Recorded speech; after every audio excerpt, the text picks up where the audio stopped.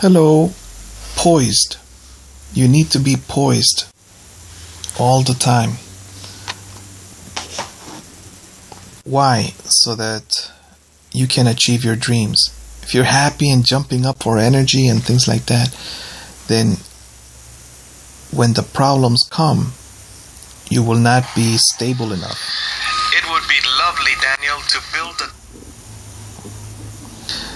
You will not be stable enough. So here, the reason I put it here, poised, is because I need to be able to see which video is which, so that I don't delete the one I just recorded.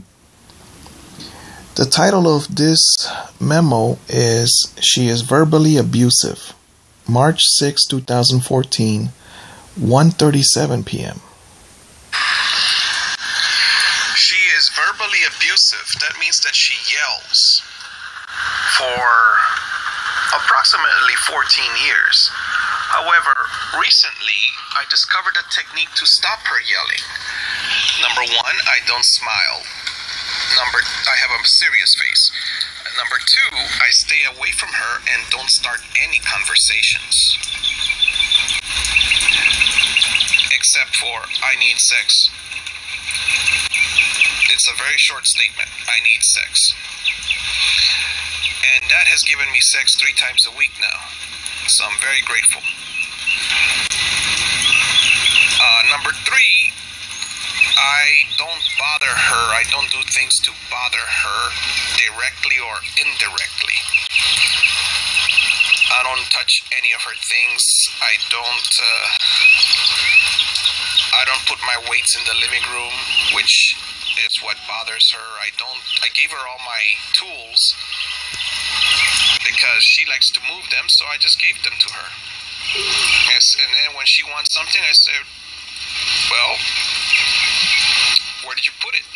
It's your tool. Where did you put it?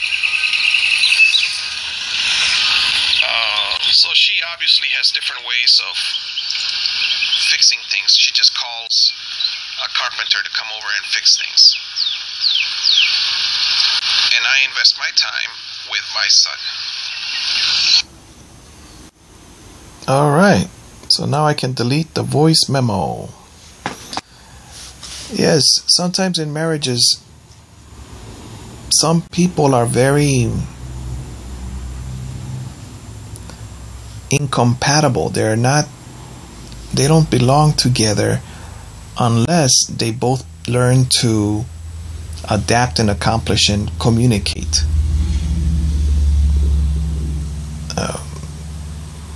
14 years is a long time. I would do it again. The reason I'm ending it now is because I am useless to my son in jail. So that's why the marriage is over. And we're both happy to be getting divorced. God bless you and those that surround you. If you're having a tough time, find people that will help you, people that will encourage you. There was a lady in Africa that told me the purpose of marriage is sex, sex, sex. And she had 3 children.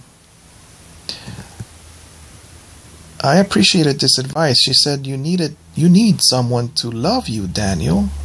Sometimes you get weird or you become a different person because you don't have anybody giving you love and you're getting verbal abuse every day. So now my life is over. My old life is over. My new life is beginning. Take care of yourself. Take care of the body God is giving you. Take it for a walk, exercise. Enjoy your body that God is loaning you.